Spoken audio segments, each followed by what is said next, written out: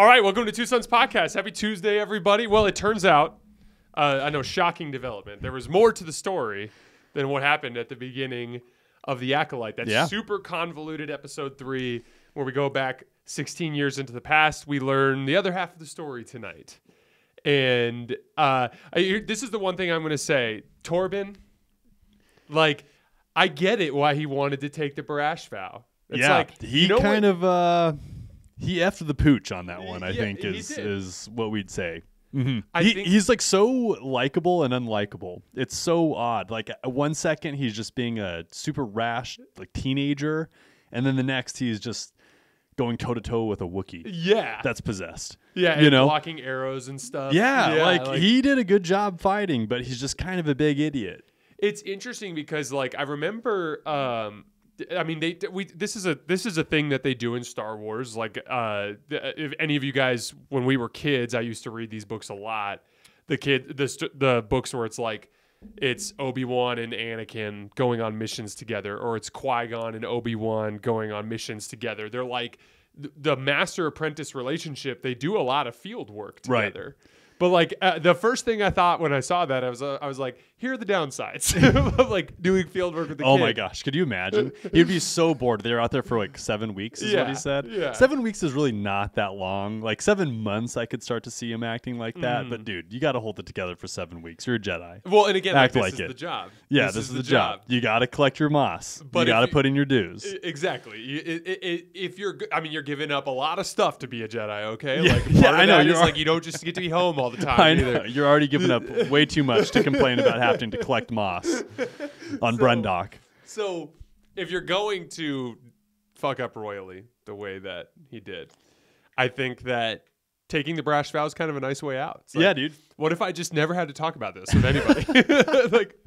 like, tell me about that business. What was the name of the planet again? Brendok. Tell me about the business on Brendok. It's like, yeah, it's got really messed up really fast, and I'm in a trance. Brash vow. Dude, and I'm curious to see because I just finished the other High Republic book. By the way. Really? Yeah, I'll share some thoughts on that later. But like in that book, there's actually mention specifically of a Jedi by the name of Barash. Huh. And I wonder if that's the Barash vow is something that like is relatively new. Oh, but I haven't actually done the appropriate like it's the new that. thing that Jedi do when they hate their lives. Yeah, it's like when you like Jedi Barash did it a couple months ago. I think I might try it. One of those. I don't know that for sure. All I know is when I was listening to my audiobook the other day, I'm like, Barash. That sounds interesting. Yeah. So the gist of it is, and what I found was really fascinating, and you pointed this out as we were watching. My wife Carly went over and I know. Sat G Thank for you, a while. Carly. Yeah, now watching Elena's my back from child. Work and she's doing it. And we're sitting down and I abandoned my child for this. We had to beg him. Like Luke was like, "I'll come over when Elena gets home." I'm like, "Dude, like Carly can help. Like we're a team. This is a Two Sons podcast. Two Sons, team. yeah, okay? team Our of 4. Yeah. So, and Carly, of course, was willing to step in, and she gets to hang out with her little, nephew for a little bit. He's a good guy. So he's a good guy. So he's entering his toddler phase. It's full on. It's happening. You got your hands full, man. Big wants little brain. He's there. So you pointed out rightly that the Jedi made the right call in that situation. Right. Yeah, they literally thought that Osha and May were in danger. And it was interesting how it was filmed because from Soul's point of view, you could see that. Like Mother Coral always was coming in hot with the girls. Like she was always pretty intense. And then even Mother Anastasia was essentially like forcing the girls to fight back with her. And that's not a good... The optics were bad. Let's just say that. And Soul was trying to do the right thing for the most part. Yeah, and what you pointed out, like, because you pointed out, like, the specific things that Soul was seeing were kind of violent. Yeah. Like, negative. Pretty hardcore. Soul was not seeing the heart-to-heart conversations. Like, the first he heard of that was after he stabbed Mother Anastasia. Yeah, I know. And then he's like, Anastasia is actually pretty nice for the most part. Even though she did essentially brain control Torben, which we'll get into later. Yeah, and I do want to get into that because I do find that fascinating. But one of the things that... that you said that also I thought was fascinating was specifically when Master Indara contacted the Jedi Council. The Jedi Council said, "Leave the girls." Right. Like They're like, leave the girls. Not a good continue look. your mission. Like this is like do not mess with the Coven. Like do not. And probably because Master Yoda and all of the Jedi that are on the council were probably looking at the situation like this is gonna end badly. Right. Like, these witches are not gonna let you just take them. Jedi are going to die. Like we don't know any more about this. Just keep researching the Virgins thing, and we'll figure this out in the long run. And long story short, that's why the council exists, is to help make really tough decisions. Some of the qualms with the early episodes this season was people were mad. They're like, they're making the Jedi look so bad. And it's like, I get that. The Jedi did look bad early on, but it's cool to get a backstory and see that it really wasn't as bad as we thought. Well, and one of the things that you talked about also, you were making all these good points while we were watching, but one of the other things you said is like, yeah, exactly. This is Luke really is nice. Extremely observant. Yeah, I'm just really on ball. So one of the things you said that I thought was interesting too is you were like, this episode is showing a lot of like Jedi frailty, and you didn't actually use that word. Oh, the casualties. Yeah, or the casualness of the casual Jedi. behavior of Jedi. Like, and that actually came to an even more aggressive version of it at the end of the episode when Sol tried to walk away from Indara, and Indara grabbed him. Right. And they kind of got in each other's face, like, which is the kind of the point here, which is like, no matter whether or not you're a Jedi, like you still have the same strengths and weaknesses that all humans deal with their emotions and all that kind of stuff. And like you saw that at the beginning as they're disagreeing and they're working through conflict. And like obviously Torben is like obsessed with wanting to go home. Master Sol is like obsessed with getting a Padawan, which he hasn't been able to get to this point. Right. You know? Well, while we're throwing out compliments, Jason, Timph, you were also talking about how the fact that they just kind of casually mentioned sacrifice when they're talking to Osha, and how Sol and Indara are like kind of look at each other and like, did this kid just say sacrifice when they were talking about like witch rituals? Like maybe we should save these girls. So again, the optics are completely different this episode. I'm still not even sure like what all was entailed with the ascension, because Mother Coral and the other witches were making other mentions about how like the girls were our future and blah blah blah. And it's like, well, whatever okay, you're not having more kids, so like, or at least to our knowledge, and so like these two, it's not like you're just gonna have a 2-witch coven in the future. So like, what are you gonna do with these girls? Like it was, and then Master Indara presents a simple question like, like how are you gonna lead? You're not there yet. Like, why are they doing this ascension ceremony when you're so young? Like, there are substantial question marks as to like what else is kind of entailed with that. And I'm not even sure we're going to find out in this season. I was just about to say that. But the point is like, I think they did a good enough job establishing enough of a gray area. Correct. And like, as much as Mother Anastasia was peaceful and wanted to give Osha, all of the other witches were like, no. Yeah, no way, Jose. Starting with Coral. Coral kind of started that. She essentially lit an open flame around gasoline. Is what she did. Like Osha's like, or May is like super worked up, and then she's like, you gotta get angry. And then she gets May into this fit, and then May runs up to try and talk with Osha, right? And then that's the big change. That I think that is like the big piece that we learned this evening is when May lights the book on fire, it's because she's full of emotion, right? She sees the Jedi symbol that Osha had drawn, and she's like, I'm burning this book. This book is trash. They're going to steal my sister, right? Like, I could see where she's coming from. She totally did not intend to light their entire, home on fire, essentially, right? No, like, you saw her try to stomp the fire out, and like, and obviously the fire itself, in terms of the stone fire, you know what I actually started to think about? Like, I don't even look at it as like the building itself burned. Right. She dropped basically a giant thing of like fuel on an electrical panel. Right. And those electrical panels are basically like a network that runs through the entire building. Right. And it made its way, the fire somehow made its way to the core. Right. Like there's the like power a reactor generator or something. And the power generators blew up. Exactly. Like, and again, like this was one of the things that Luke and I were saying, like right after that episode 3, we were like, this is a little weird. This doesn't make sense. This song is bizarre. There's a lot of stuff here that we're not. We will continue. Okay. We'll just say it now. Mother Coral is kind of distracting with her deliveries. Okay. Like there's no getting around that, but it takes a long time to say like 4-letter words.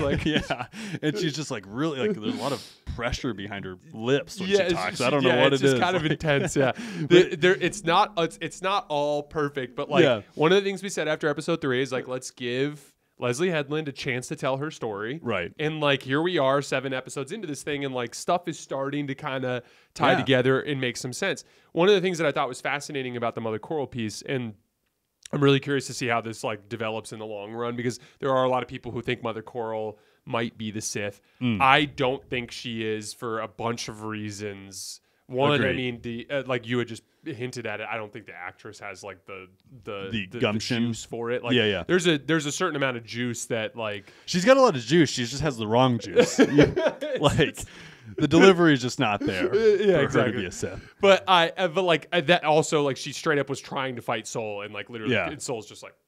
Yeah, You know, like, and good guy Soul, like he was essentially forced to kill Mother Anastasia because he thought that she was going to do some crazy like bewitching. I don't even know. And what to call Mother it. Anastasia like, very well might have done that to Kalnaka the same way that. True. And he was essentially, his hand was forced, right? But then it was very clear that still, even though he had just started hand-to-hand combat, he like didn't want to continue. Yeah. He was like essentially forced into it. For sure. And like, one of the things that I thought was really fascinating about the Mother Coral piece of it, even though I don't think she's the Sith, there is something to be said about like what you mentioned, which is like the putting the gasoline on the fire thing.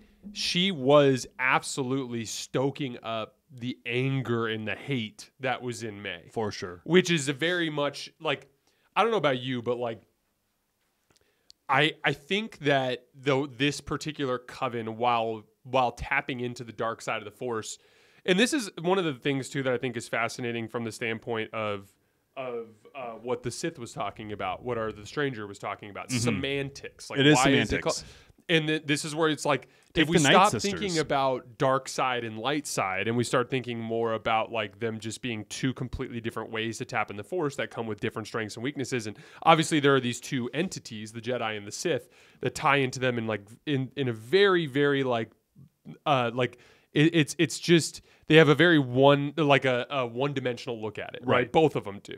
And I think one of the things that this coven really ties into, and I think we got this in episode 3, they're tapping into the dark side of the Force, but they're doing it in a way that is like not essential, dark. Right. It doesn't have like an evil tinge to it. Agreed. It's kind of like the Skywalkers for the Chiss. They're tying into the light side of the Force, but it's not like they're being Jedi. They're just tying into the light side of the Force. And so my point is like, I think Mother Coral really driving at the anger and the hate was weird. And I do wonder if there was some more Sith manipulation on that situation just in general, because like it didn't strike me as like what Mother Anastasia teaches. Correct. The difference between those two women was vast. Yeah. Oh yeah. Right. Very different approaches. Very, very different approaches. Obviously in parenting, and it seemed like in the way that they were using the Force. Now, they both did do that weird thing where they turned into like that like smoke. Yeah. And then they're about to do some crazy Soul stuff. was like, "You're still right there, though." Yeah. I don't like that you're turning into smoke. I'm gonna have to stab you in the chest. That's essentially what happened. I don't know what happens next with the smoke thing. Like, this is usually not a good thing. there was from what I no smoke understand. last time, and Torben like lost his mind. So like, now what's gonna happen? Yeah, we're gonna shut this down immediately.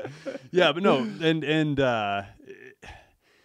the way that the scene between Mother Anastasia and Soul was portrayed was really cool. Yeah. I thought like it was epic, and the word epic is way overused in our society, but like I'm gonna use it for that. Like it was epic. I think that's the first time I've ever used a word epic on the spot. First time for Luke. Like literally, like look, we've been doing this for like well over a year now. I think that this is the first time we've used. I the word don't epic. use epic liberally. Yeah, I really don't. But I think that scene between the two of them was really special. Yeah. It was super, super special. Well, and it's connected, I thought, to the moral fight, because like Mother Coral fight, moral Coral. the moral Coral fight, because I think Soul got scared shitless. Like I think he killed Anastasia, and then he immediately was like, "Oh no!" Yeah. And that was what held him back when Mother Coral was then attacking him a few seconds later. But Right. one last thing to kind of hammer home the like there might be some influence of the dark side thing here. There are a couple things. One, we of all of the loose ends they tied off in that episode, one of the ones they did not tie off was what happens with May when she runs back to the tree. Right. Two, the second piece of it is when Yord and Osha are running away from the Sith, who's cutting down all the Jedi. Yord makes mention of the Sith getting into his head.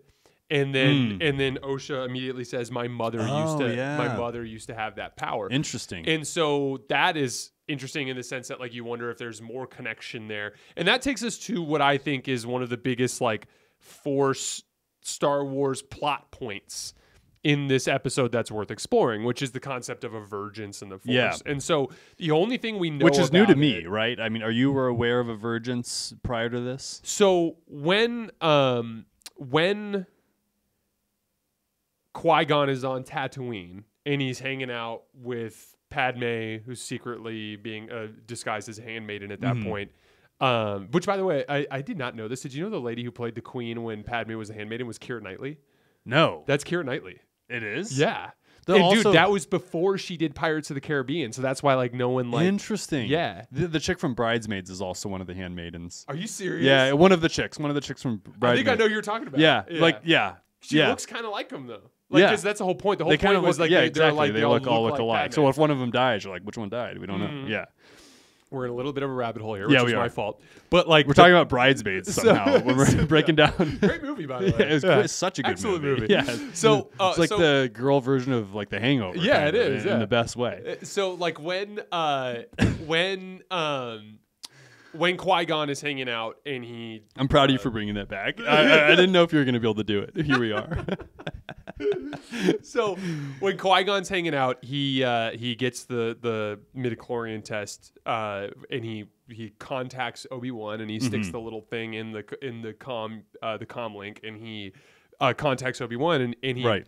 and he straight up tells Obi-Wan like, I've encountered a vergence in the Force. yeah, you're right. And he did say that. Obi-Wan responds and goes like, and this vergence is centered around this boy. Like there's something like that, but like they don't make I think they actually no.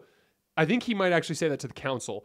I need to go back and rewatch again. I'm working through this just we like just you guys. We watched the just episode. watched the episode, so like I need to go back and rewatch what happens in the Phantom Menace. But Qui-Gon does make multiple references to the vergence. That's now, a good point. As we know, this is what this is.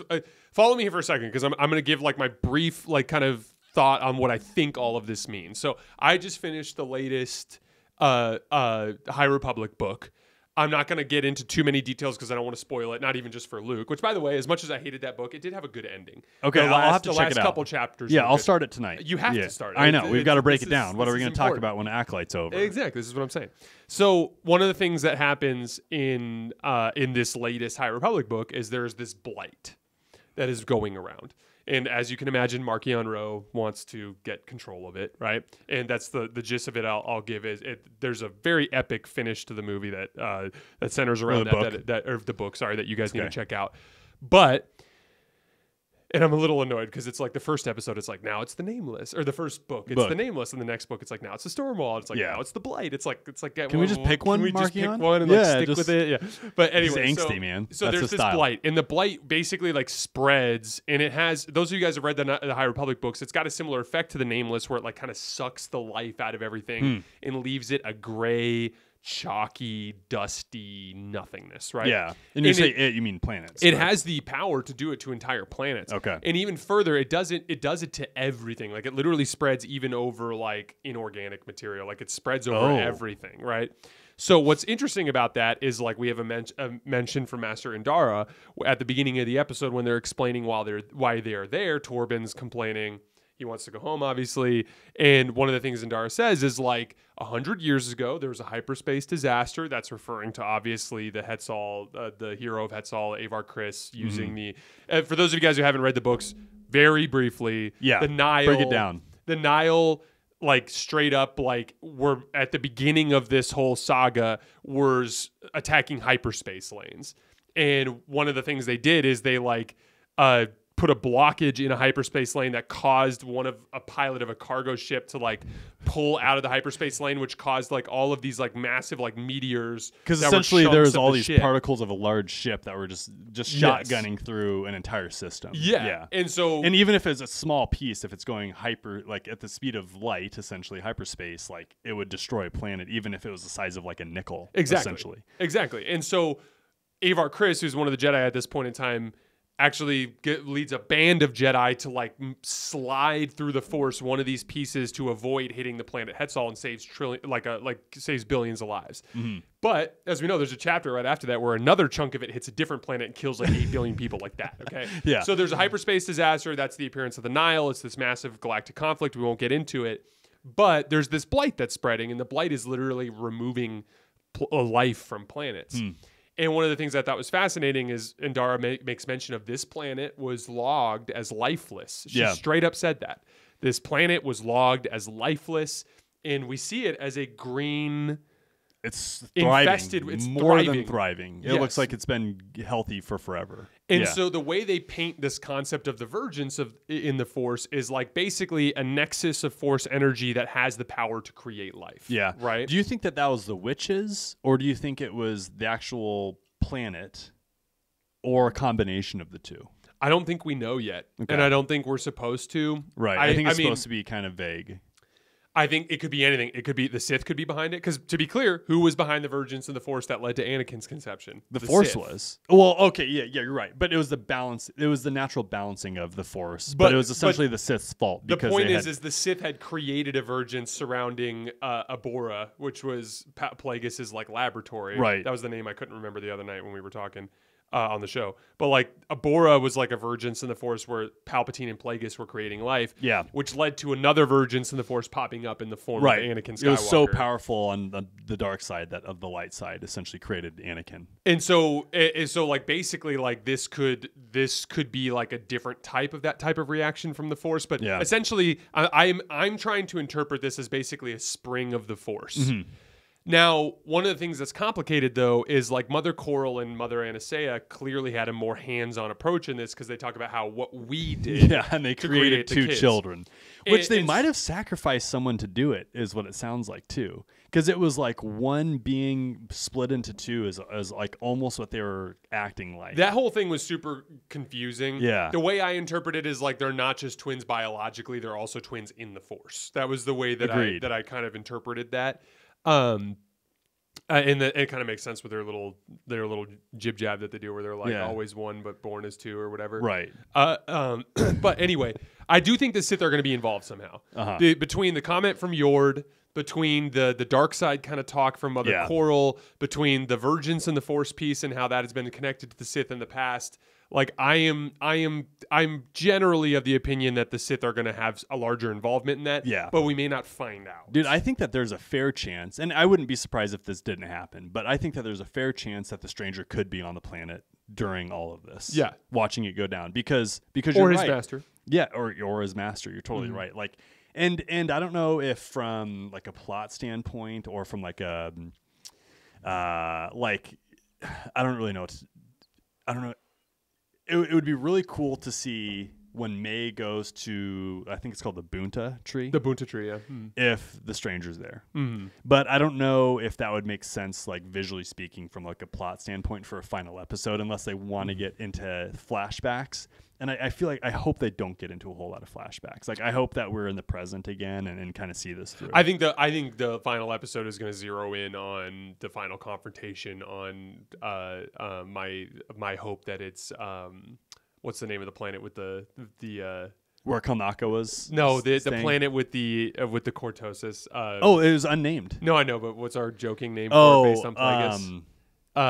It's dude, I can't remember what it's called. Yeah, of course. Baldemnik. Yeah. Baldemnik is a tough reference to the Plagueis book. So it was a rocky, like kind of like continental planet next to the ocean that had a cave with cortosis in it, which is exactly what happened in Darth Plagueis. Right. So anyway, the small Nemnik. I think yes, small Nemnik. Yeah, because we were joking about how Disney is always like just changing like Korriban to Moraban and like that, and like I think you read the Revan book, right? Mm-hmm. Oh yeah.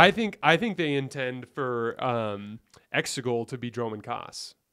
Like I think that's because it's like this desert planet that's covered with lightning storms all the time. Yeah. Anyway, but when we were talking about that planet, I think that's where episode 8's going to take place. I think obviously Sol and May are going to show up. I wouldn't be surprised if Master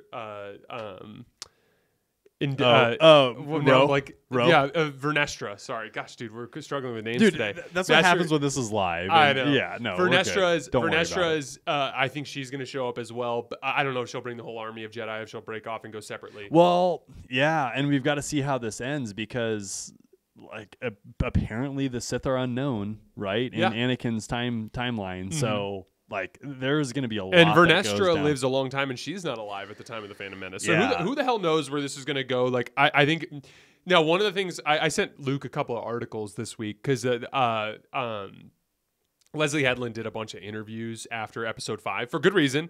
Episode 5 was an absolute banger. It was an absolute banger. It was an absolute banger. Yeah, I've watched so it like good. 4 times already. So good. It's my favorite piece of Star Wars content. Seeing a Disney Sith has made. intentionally headbutt a lightsaber to essentially disable it with Cortos's head. Dude, it's the amazing. dopest thing.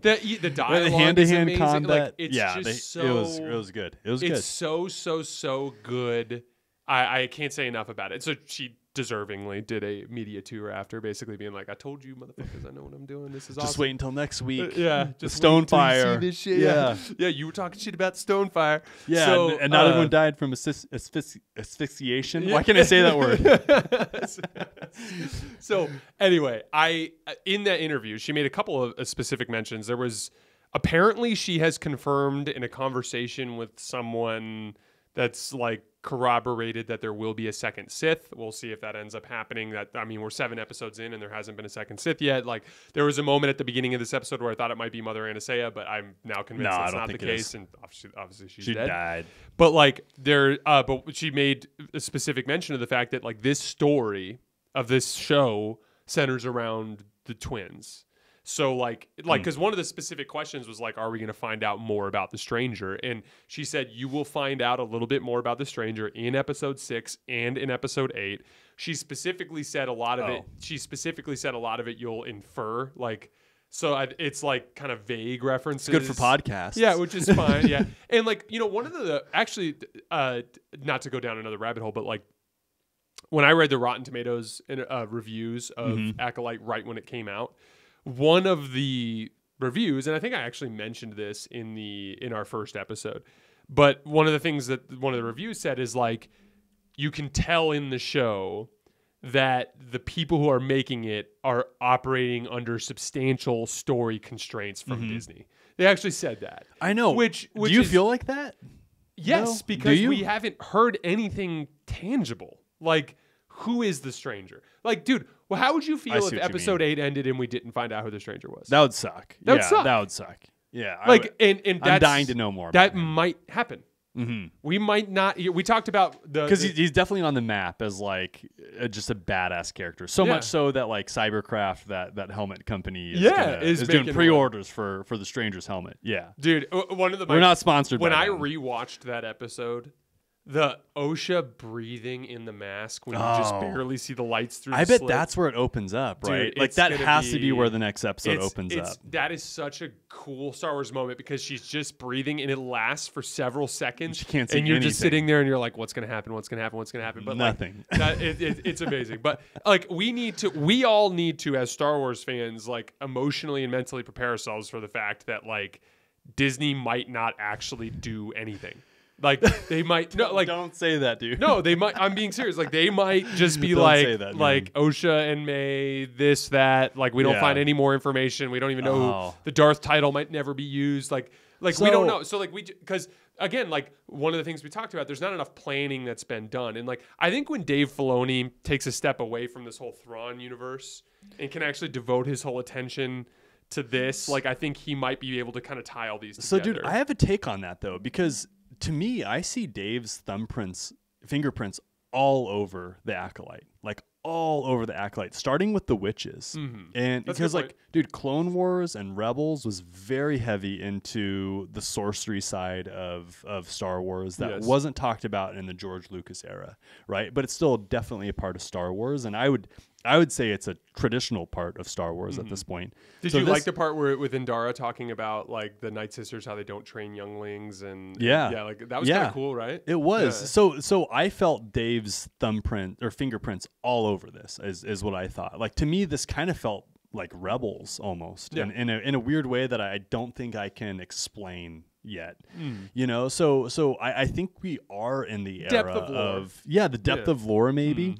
And it was kind of funky, but not distracting, you know?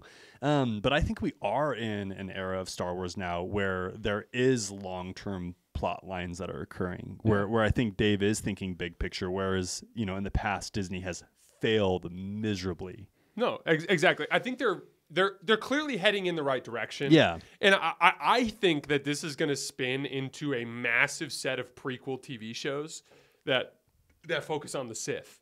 I have a I would love that. I have a feeling that's going to happen in like That needs to happen, dude, man. like Sith lore is key in Star Wars and so underrepresented. dude, it's you know what's going to be great is we're going to be like 40. And Bane is going to come out. It's going to be 40, and it's going to be like Acolyte season 4, season 3, or something like that. And it's going to be like a young casted Palpatine, and you and I are going to be a couple 40-year-olds. I know. We're going to have like 6 kids between the 2 of our families, and we're just completely, like, bro, Darth Plagueis is dope. By then we're just going to be completely irrelevant. No one's going to know what 2 Sons is, but we're still going to run the pod. And we'll be running it if it's the same damn audience. We have too much fun doing this.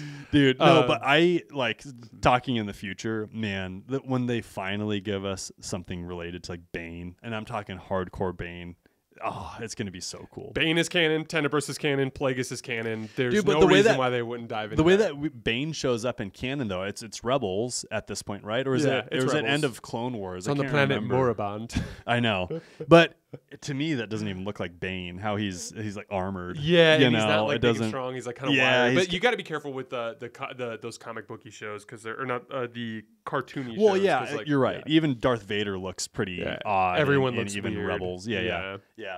How about we talk about Kelnaka, right? You down for that? Yeah. Am I jumping ahead too much? Do you have any other before we go, do you have any other thoughts on the Virgins at all? No.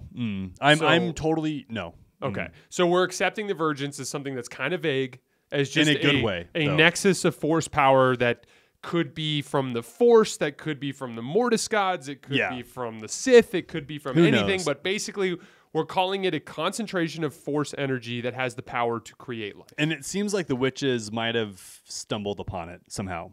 Yeah. No. Either stumbled upon it or were led there by the Sith or were helped by the Sith. We don't know. Yeah. We have no other details.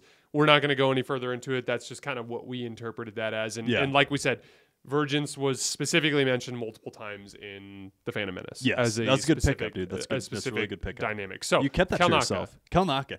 So again, people are complaining. They're like, Kelnaka's wasted. You know, it's the first like live action Wookiee that we've seen in a really long time. It's the first live action Jedi Wookiee, and he's just completely wasted all this stuff. You know, you see it all over social media. To me, seeing a possessed Wookiee fight 2 Jedi is not wasted at any capacity at all. I totally forgot about seeing that in the trailer.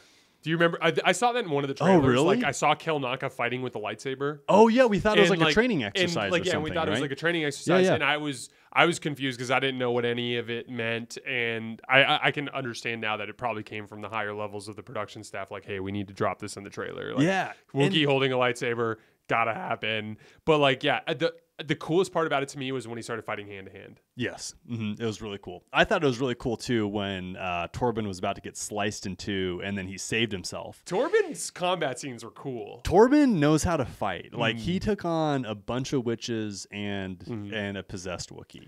Like that was pretty dope. Shout out Tommen Baratheon, first of his name. One of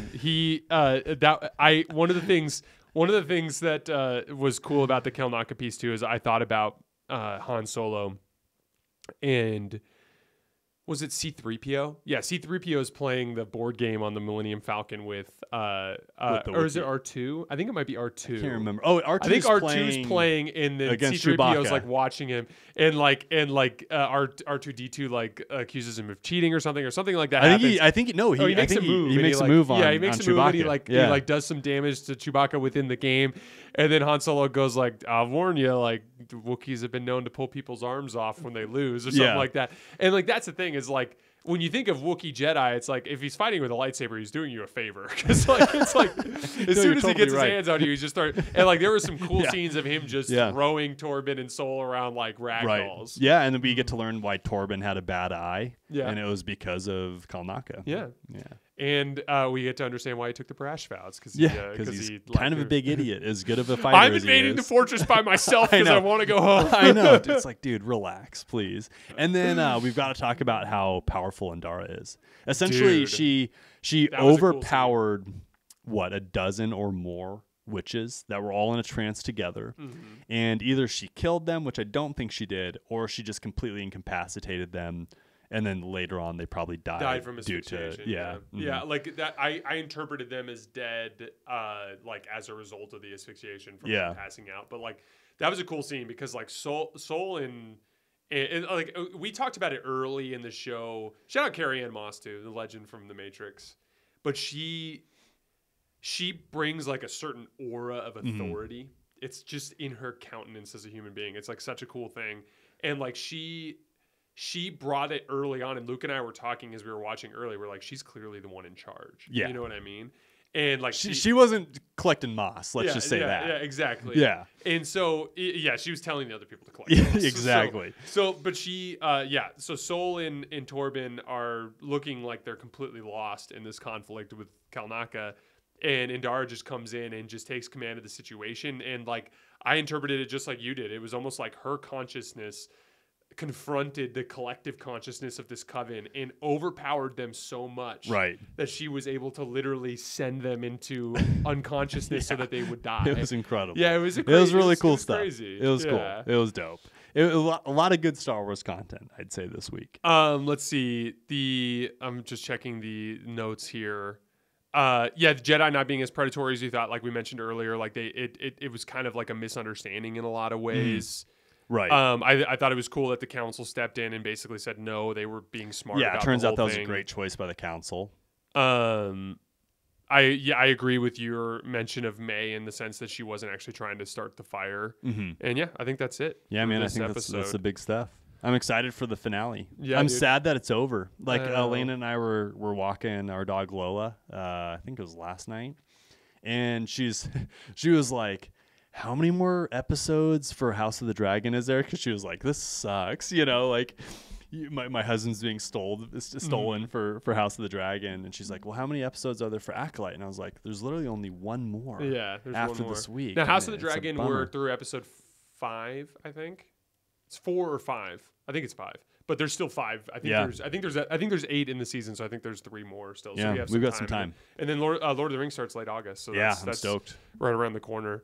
All right, guys, that's all we have for today. Luke and I are about to record an episode on the House of the Dragon episode, so that'll be uploaded. I'll probably just upload them both tonight because I think they both need to get out. But keep an eye on the feeds for that. As always, we sincerely appreciate you guys for supporting us, and we'll see you shortly. Thanks a lot.